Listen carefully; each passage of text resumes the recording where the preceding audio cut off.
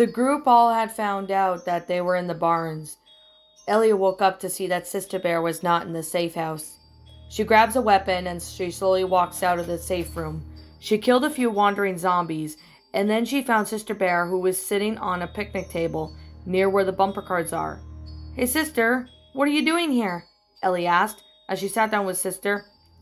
"Nothing is wrong, Ellie," Sister sighed in sadness. "Something is wrong. You don't sound like yourself. Please tell me what's wrong," Ellie said as she placed down her weapon. "It's just about Zoe," Sister sighed. "Since Ellis confessed his love for her, she has been spending more time with him since. That's what couples do when they're together. They do things that they want to do as a couple," Ellie explained. "Zoe wants to spend time with Ellis at the same time he does with her. They're great friends. I just think Zoe's dating Ellis.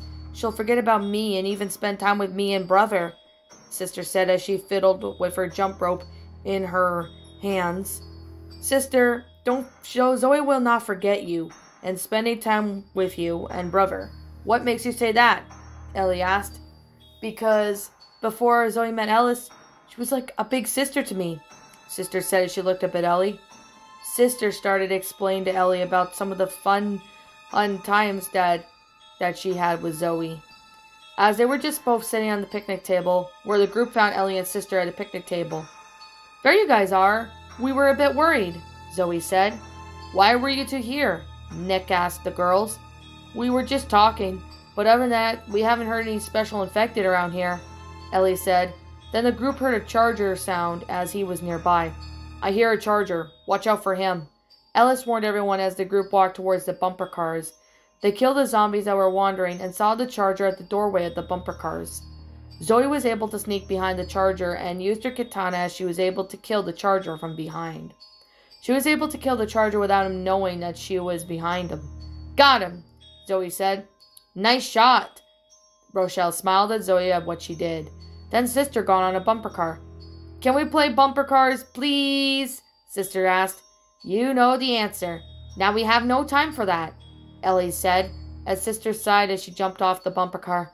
"Okay," Sister sadly said as the group walked through the buildings next to out of the bumper cars. They got into another game to which was like whack-a-mole. Sister wanted to play that, and Ellis and Zoe were getting tired of Sister wasting their time. They just wanted to save Brother Bear and get Sister home. "Wow, this game must be cool," Sister said, as Ellis and Zoe then got annoyed and walked over towards her. "Now, Sister, we didn't come here to play games," Zoe said. "Zoe's right. Remember what we have said about games and shit like that," Ellis said, as Zoe sighed and the group continued to go through the barn. When they had to climb through over the barns onto the roof, they had killed a spitter and a boomer along the way. And as soon as they got close to the stadium where the concert was being held at, as soon as the gates were opening, the group ran inside as they were shooting down the hordes of infected. As the infected hordes were coming all the way down, the group made it to the safe room. "We made it," Ellis said as he closes the door to the safe room. Then Sister was talking to Ellie about her story with Witter Jones, on how Zoe saved her along with her friends and Brother Bear. Yeah. So, Zoe said as she stood close to Ellis. "You okay?" he asked. "I'm okay, Ellis. I'm just worried about Sister," Zoe replied. "Why?" he asked her. "Well, the more we spend time together, I think Sister is becoming jealous of us dating," Zoe said as she hung her head down in shame, while Ellis looked down with a sad look on his face. "Zoe, now don't say that. I'm just sure she just doesn't know me as much as she knows you. When she gets to know me more, then I hope she will change and accept it," Ellis said as he lifted her head, and the couple looked at each other's eyes. Sister didn't pay any attention to what was going on with Ellis and Zoe. The group decided that they would rest in the safe room for now, and then come up with a plan when they're ready to catch the chopper so they can get out of the carnival. After the group got inside the safe room and took a break, they all prepared themselves to leave the safe room. "Now here's the plan," Coach said, as he gathered the group. "When the helicopter flies to the stadium, we will put on the Midnight Rider's music to signal him, and he will see the signal and pick us all up. Maybe he can help us find Brother Bear," Coach said to the group. "Sounds like a great idea, I sure want to kill that motherfucker that took Brother Bear away from Sister. Rochelle growled as the group were making sure that everyone knows the plan and know what to do. Meanwhile, Farmer Ben was at the parish bridge, was looking into his magic mirror. Magic mirror, see what the group of survivors are planning. Farmer Ben said as the magic mirror was showing Farmer Ben what the survivors, along with Sister Bear, were getting ready to leave the safe room. Going to get rescued, are we? Well, we won't let you win that easy. Farmer Ben had to send the special defector to the carnival stadium to plan an attack for the survivors. When the group got to the stadium, they looked around. No one was there except for the group. Wow, this stadium place looks huge, Sister said. This is what concerts like being held before the outbreak, that is, Ellis said. This is where the Midnight Riders performed here? Ellie asked. Yep, Ellie, that's right. I used to love their music, and I still do, Ellis replied. We will need to get the lights on, Rochelle said, as Coach walked up to the bleachers and got the control system where they were controlling the lights. He turned on the stage lights and they came on. Now what? Nick asked. We need to start the concert down at that stage. It will be attracting the horde of infected, so we gotta make sure that we are ready, Coach said. As everyone was on stage, Ellis was at the mic. What is Ellis doing? Sister asked. I think he's just trying to entertain Zoe, Rochelle said. Check 1, 2, Ellis said as he was testing the mic. Zoe then laughed. Gotta reach for the top, stay on the mountain. Ellis sang that part of the song that he knows. Every lady's crazy when her daddy's not around. Ellis sang more as Zoe laughed. She then walked up to Ellis. I love your voice when you sing, Ellis. It makes me feel like I'm in heaven, Zoe said as she got close to the controls of the stage. Ellis started the concert. The song by the Midnight Riders were playing as Ellis stared into Zoe's arms. Hey, Ellis said to Zoe. I love you, he said. As he and Zoe were about to kiss, the horde of infected started to attack the group. They were able to shoot down the infected, including special ones like chargers, jockeys, spitters, boomers, and hunters. Then they heard a tank. He was running up towards the group. Tank, light him up, Rochelle said as the group started to shoot down the tank. As the group were shooting down the tank, the jockey jumped on Rochelle. Ah, get this thing off of my head! She screams as Zoe and Ellis started to shoot the jockey until he was dead. Then he was able to let Rochelle go by the time the last few bullets were shot at him. We got him, Ellis said as he and Zoe both cheered at the same time. They both looked at each other and laughed. Then another horde of infected, along with special infected, were attacking the group. While they were shooting down the infected, a charger charged at Nick in one corner of the stadium. Shoot this thing! He's crushing me! Nick cried out for help as Ellis was shooting down the infected to get to the charger, started to shoot him until the last bullet killed the charger. Nick got up and Ellis turned around to see that Ellie was the one who killed the charger. Thanks, Ellis and Ellie, Nick said. You need help, so I fired the last bullet at him, Ellie said as fireworks were causing an uproar of loud music. The group was all being prepared for the helicopter to pick them all up. By the time the helicopter got to the left side of the seats, a tank was killed and the whole group started to run. Chopper's here, let's go! Zoe shouted as the group began to run towards the helicopter. After everyone got on the helicopter and took off, no one got left behind. We all made it. This is amazing, Coach said. And no one died, to which is also another, Rochelle said, as Sister was cuddling with Zoe. How do you feel? He asked. A bit better thanks to Ellis, Zoe said, as her cramps weren't hurting as much. It's not getting any better by the infection, you know. Yeah, it's been hell all right, Ellis replied. I just wish Francis and Louis would have come with us, Sister suggested. Then they could have helped us. Well, I do, Sister, I do too, but sometimes people have to make their choices, Zoe replied. As the helicopter was approaching the swamp, the pilot became a zombie and started to attack anyone inside. Nick shot the pilot and the group all got off the helicopter safely with parachutes, and they all ended up in a train cart that was abandoned. Is everyone okay? Coach asked. Yep, we're okay, Rochelle replied. Nick, what the hell? You shot the pilot, Ellis said, as he was angry with Nick. Well, he wasn't doing a good... Well, Ellis, he was a zombie, Ellis.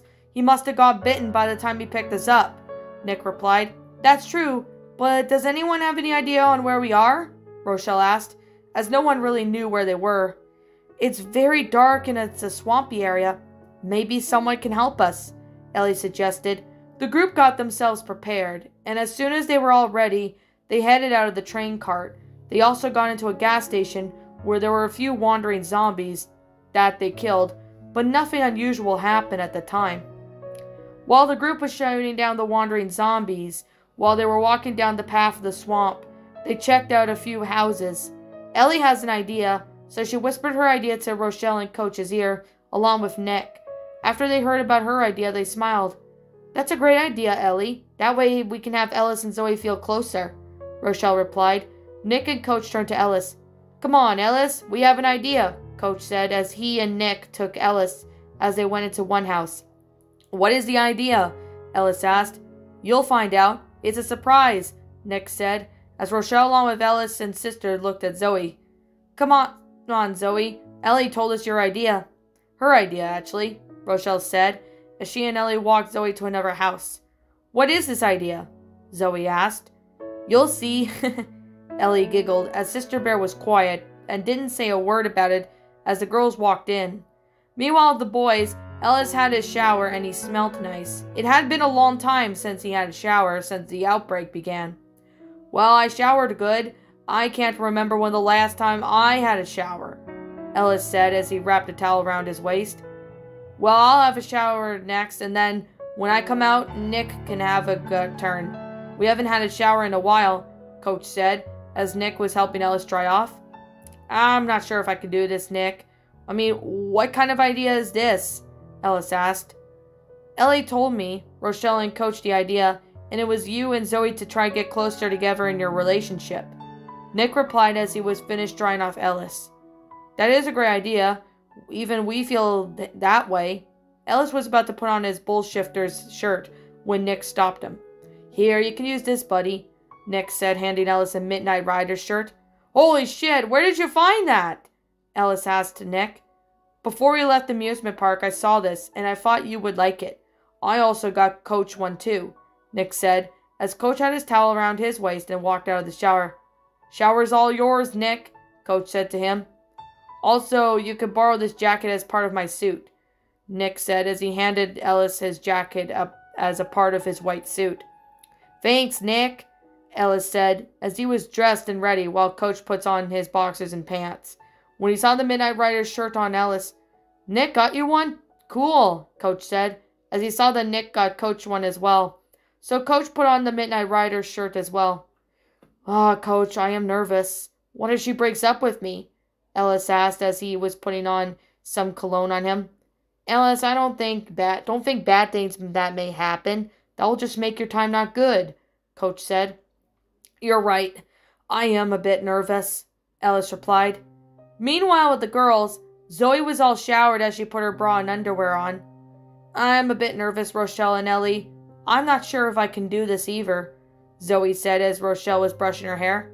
I know you're the girl that he loves, but believe me, Ellis does want you. He would not want anyone else but you as a girlfriend.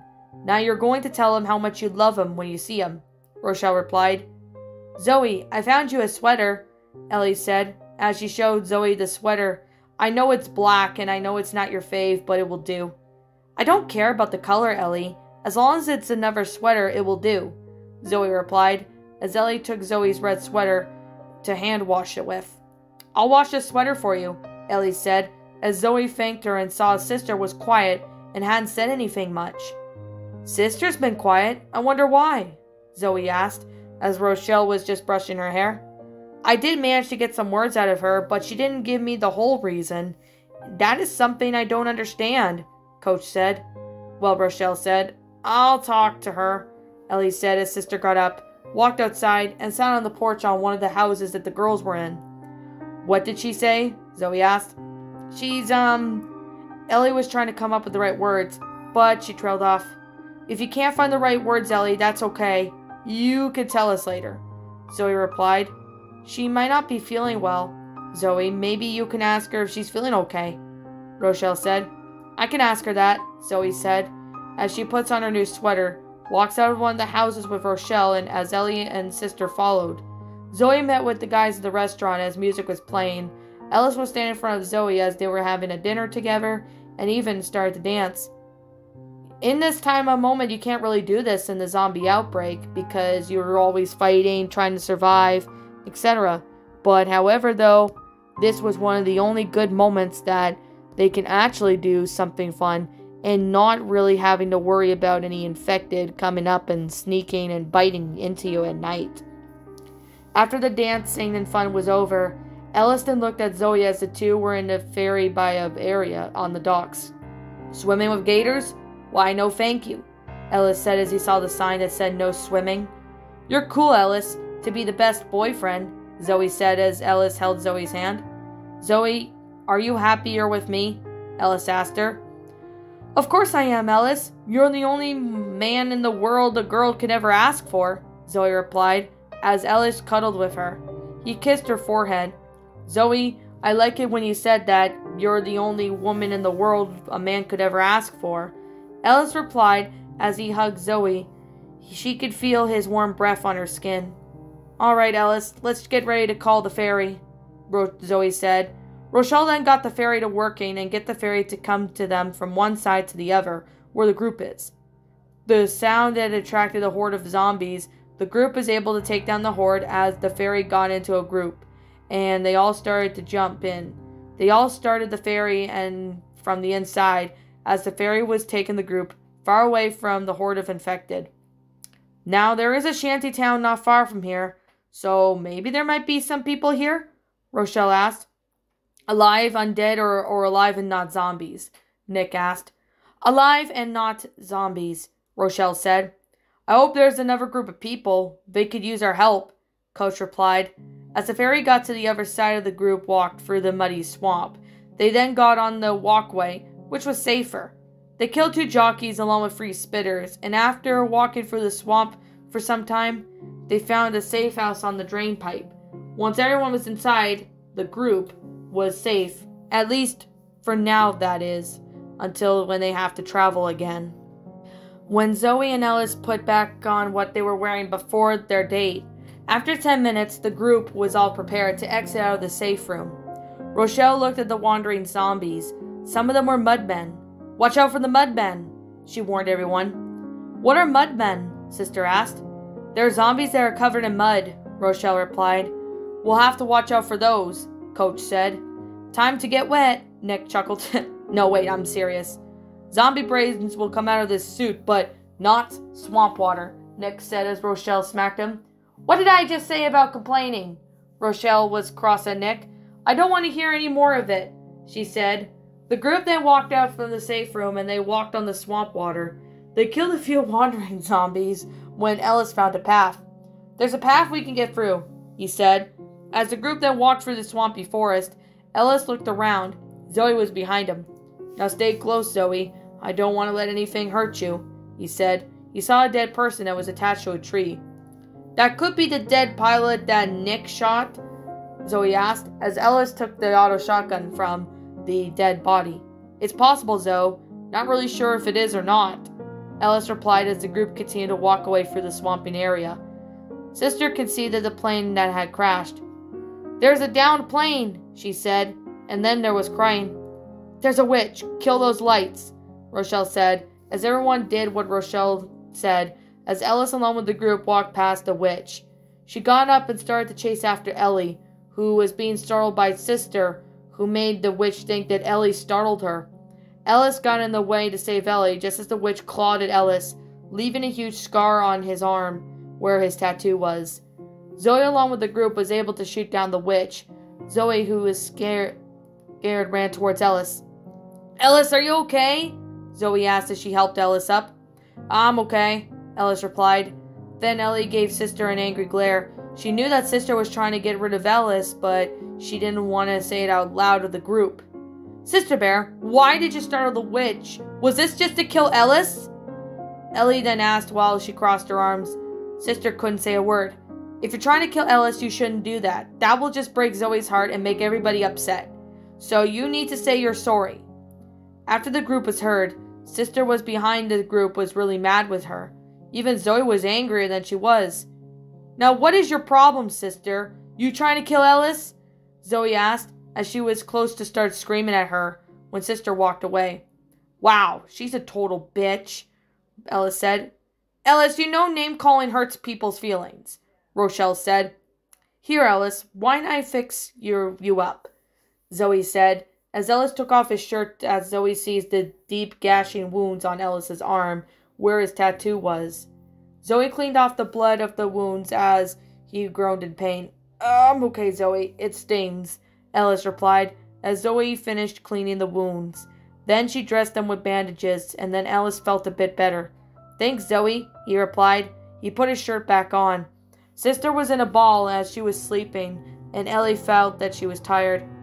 She must have been tired after a long day. "Why not someone who could carry her?" Ellie suggested. Rochelle was the only one who walked towards Sister and put her in her arms. "You'll have to cover me while I carry Sister, so when we open this door of this plane, we'll have to shoot down the zombies," Rochelle said. As the door of the plane opened, the alarm went off, and it attracted a huge horde of zombies. They started to attack the group of survivors. They were able to shoot them all down, and the noise didn't wake Sister up at all. She was in a very deep sleep. The group continued to walk down the swampy area when they saw the safe house that was at a shantytown inside. "There's a shantytown. We made it," Zoe said. "Hello? Anyone here?" Ellie called out. "Hello?" Nick also called, but no one was responding. "We better go inside. Maybe they're staying away from the zombies," Ellis said, as the group ran inside the safe room when a tank was behind them. The group got inside the safe room and locked the door of the room just in time. The tank giving up, knowing that breaking the safe room door would be impossible, so he left. "The tank gave up. I didn't expect him to go that easy to give up," Ellie said as Rochelle placed the sleeping bear cub on a mat. "She didn't mean to try to kill Ellis. Maybe she was too tired to explain herself," Rochelle said, as Zoe took off her red sweater and placed it over Sister. "She is very tired, and I didn't mean to get so angry with her," Zoe said as she walked outside the safe room of Shantytown. There was no one there, so Ellis followed her and sat down. "You okay?" Ellis asked, as Zoe pulled out a picture of Sister and her family with Zoe in it. "I'm just worried about Sister," Zoe said. "Like if something bad would have happened to her and I'm not there, I would never forgive myself." Zoe began to cry as Ellis comforted her by patting her back and was holding her close. "I guess I was so harsh on her. But I love you, Ellis, but I was scared that I would have lost you as well," Zoe sobbed. "Zoe, don't cry. I'll be with you," Ellis said to his girlfriend. "I guess you were a bit harsh on her, but there will be times where you just gotta be a little bit harsh, but not too much of that would feel hurt. But I guess you were not very happy," Ellis said. "Yeah," Zoe replied. After the group rested for a few hours, they prepared themselves and went outside the safe room, shooting down the wandering zombies in the shantytown. "I think the people here didn't make it," Coach said. "I was having a feeling about that," Rochelle replied, as the group walked through the abandoned shantytown that Coach was disappeared. "Where is Coach?" Ellis said. "I don't see him," Ellie replied as she saw Coach, who was being crushed by a charger. "Charger, shoot him!" Ellie said, as everyone was shooting at the charger when Sister shot the last bullet to kill the charger. Coach saw that Sister was holding the magnum gun and was surprised. "Great shot, girl, you did it. You saved me," Coach said. "Thanks," Sister replied. "Now the next safe room shouldn't be far," Rochelle said. The group started walking through Shantytown, through the swampy path. After a while of walking of shooting down the zombies, they found a safe room on the walkway. They got on the walkway and found the smoker inside. Ellis shot at the smoker and he exploded when he died. "I found a safe house," Ellis called, as the group got to the safe house. Everyone was safe, so it was a long night, so the group decided to spend their night in the safe house.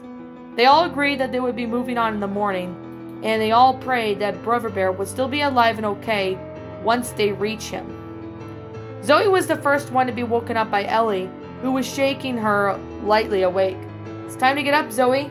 We have a busy day ahead," Ellie said softly, as Zoe opened her eyes to look at Ellie. Morning, Ellie. What time is it? Zoe asked.